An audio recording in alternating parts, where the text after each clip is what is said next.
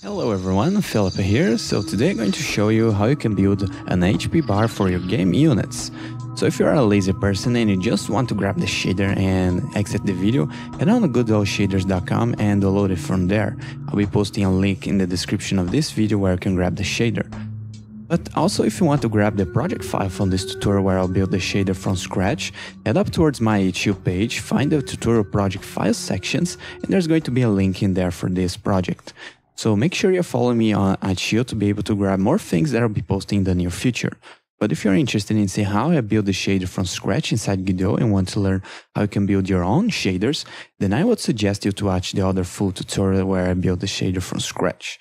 So on this video, I'll be showing you how can I hook up a shader with Gdscript to follow your unit attributes.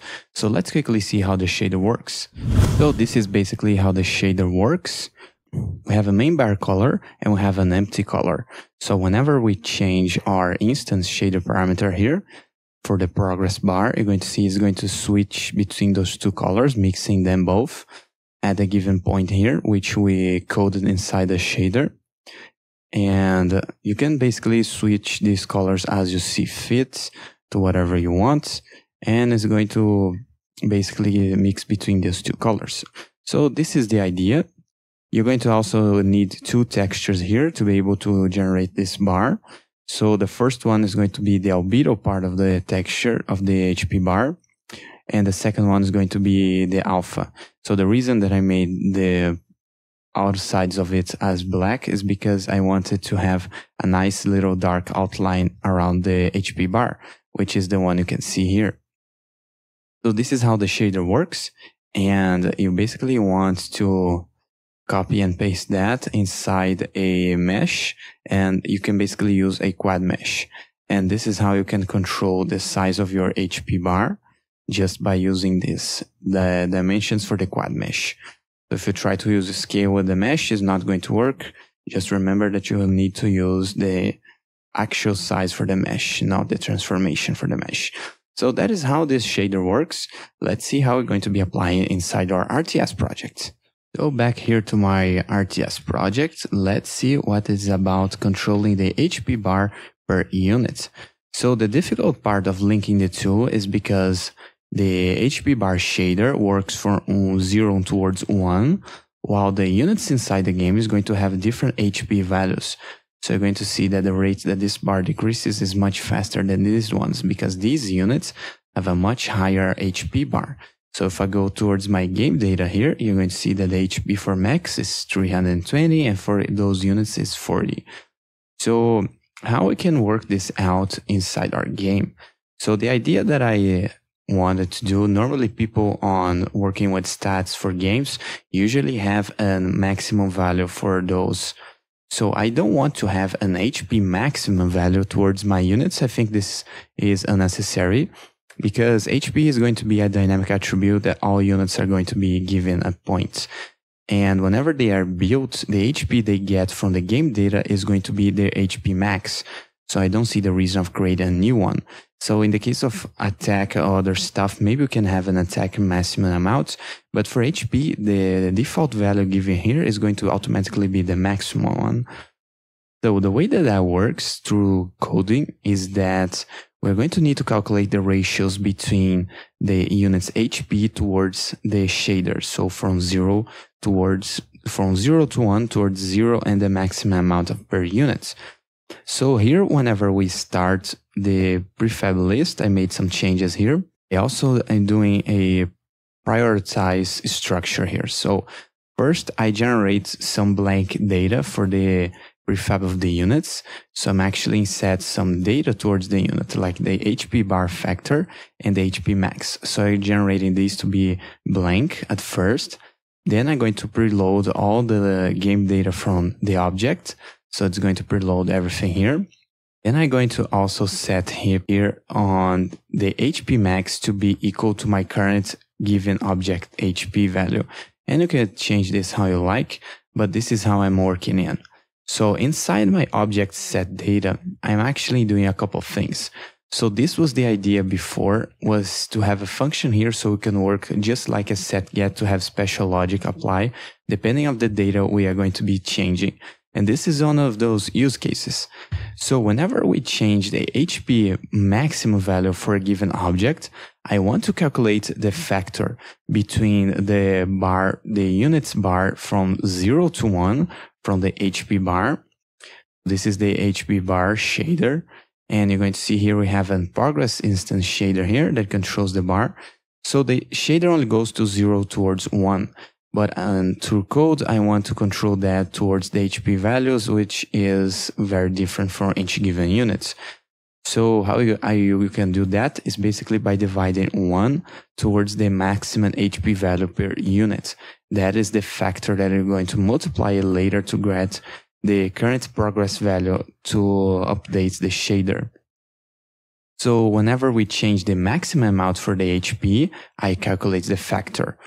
But whenever I change the HP value per unit, I am also going to use that factor here. So if it's above 0, I want to first display the bar and create a auto hide so the unit bar also disappears later. So basically when we change the HP of a unit, I want to pop up the HP bar, and after a couple of seconds, I want to disable it. So that is what it does. So whenever the unit initializes, this is how I'm actually building the timer to hide the HP bar. So once our unit is being initialized, now I'm going to be adding a timer, set its name to be something I can recognize later if I want it. Then next, I just want to connect its timeout signal to the HP bar so we can hide it. So this is how it starts. And because you set up the HP bar whenever the unit loads the prefab data, it's going to automatically display it. But we will want to avoid having an HP bar for every unit that enters the game. So this is why next, after everything we have done with the with the prefab data for our units, we want to set its HP bar to be hidden by default. Otherwise, it's going to be initialized, and because we set the HP bar to a default value using the prefab data, it's going to display the HP bar. So this is how you can hide the HP bar after it has been displayed. So whenever we set the HP of the unit through the unit game data, so our units have an object data, which we are storing all the game data inside of it.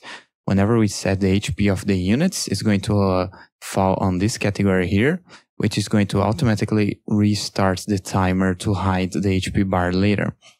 So I prefer this method instead of using await, because I don't like how awaits chains everything together. Cancel that using a flag, so it creates other issues. So having a timer seems to be, that's the simplest way to deal with that. So whenever we set the HP, I want to restart the timer to basically display the HP, and once the timer runs out, it's going to hide the HP bar back again.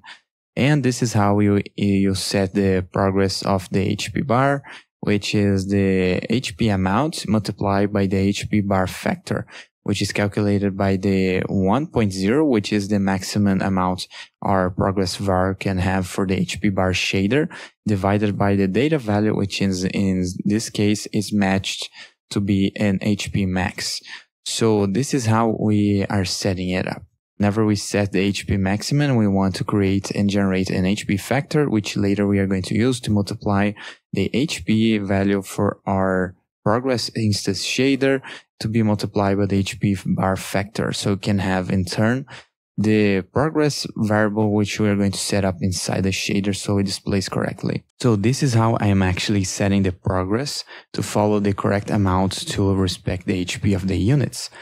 So this is also going to be faster to calculate. We all know that dividing operations are usually slower than multiplying ones. So by storing that division here on the object as a HP bar factor, we can simply, whenever we change the HP, use it as a multiplication factor. So because we will be changing HP much more than setting the HP max, this function here is not going to be slow at all. And so as you know, everything here happens before we actually change the data. So be very careful with building this type of set-get structure here in the code, that we are not actually changing any values here regarding the object data itself. So be very careful when you do that, because everything here, it's happening before the data is set. This can be very confusing if you want to happen values after the data has been set, and you get into conflict with these two. So this happens whenever we want to change a data, and this is stuff that I want to happen before I change the data. So that is how it works. And this is pretty much is going to be the system I'm going to use for setting attacks and other stuff that I need to change so I can update other stuff unrelated to only setting the data. So this is pretty much how you can hook up the shader back to the units. So the way that I'm reducing the unit's life is on my physics process. I'm using an object state to reduce the HP by the current one minus 1. So this is how I'm reducing the life of the units whenever they start moving. So if I run my main scene here, just give it a second, you're going to see that whenever I move my mech here, it's going to be taking 1 HP out of it by every few physics process frames. And you're going to see how long it takes until it reaches at 0, then the unit is dead. But with soldiers, because they have a much less HP, they die much more faster. And as you can see, that is how it works. And the HP bar also gets hidden after it has been set through a timer. So this is pretty much how you can hook up your unit HP bar towards your RTS game. This is the way that I'm currently doing it. So as you can see, that is how it works. If you want to see how to build this shader from scratch, follow the other tutorial. If you want to grab this shader, it is posted on godotshaders.com, and if you want the project file from this tutorial, it's going to be on my itch.show page. So that's about it for this tutorial. I'll see you guys on the next video.